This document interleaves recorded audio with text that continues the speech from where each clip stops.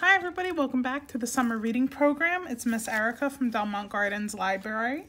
I am going to teach you Zine 101 today, which is also known as how to make an 8-page book with one piece of paper.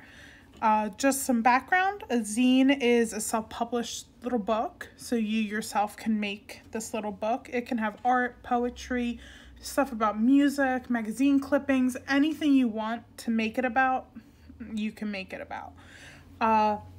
For this program, all you need is a piece of paper and a pair of scissors. And that's it. It's really easy.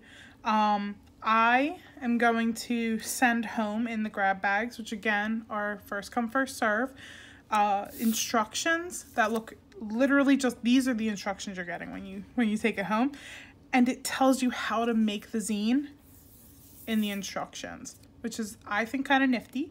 And you can use that to make a zine of any size, any kind of paper, blank, colorful, whatever you want, you'll be able to make it. All right, so let's get started. First and foremost, this is gonna have all the instructions you need. These lines are all things that you're gonna be folding, and I even put a dotted line for where you're gonna cut.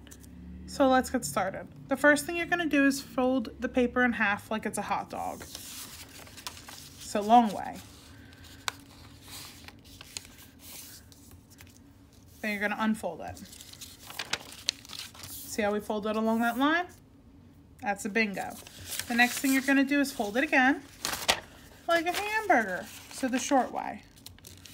It's summertime. We need to talk about hot dogs and hamburgers because who does not want a hot dog or a hamburger on a summer day? The next thing you're gonna do is flip this over and you're gonna fold it a quarter of the way. So this is half, right? A quarter is taking this and going up to that half mark. You're gonna then flip it around and do it again.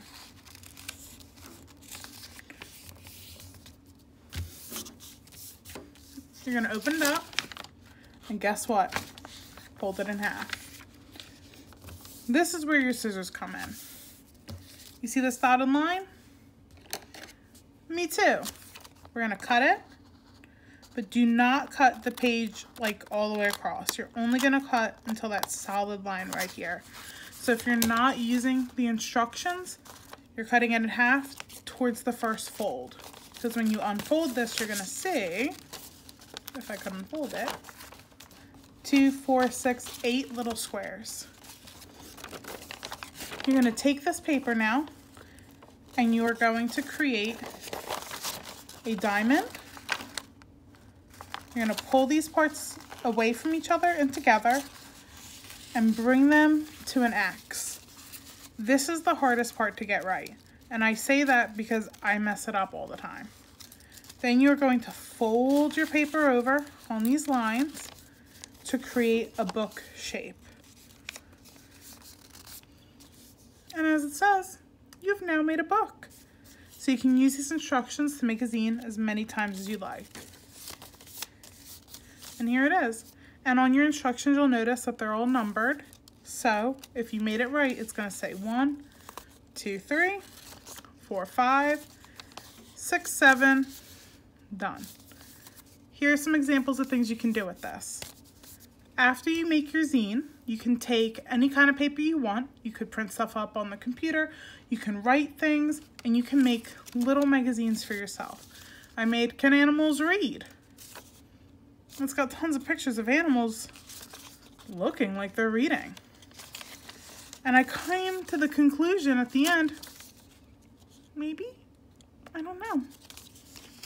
You can also draw your own things. This one's called The Joke. And it's just a little stick figure because I'm not a great artist who wants to tell you a joke, but they forgot it.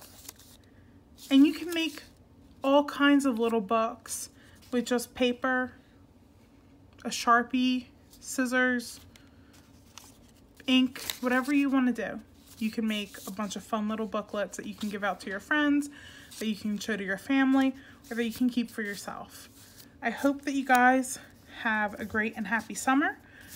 Please check these out at Delmont Gardens, and if you have any questions or you need any help with anything, please let us know, and I will see you next week with our next video. All right, take care.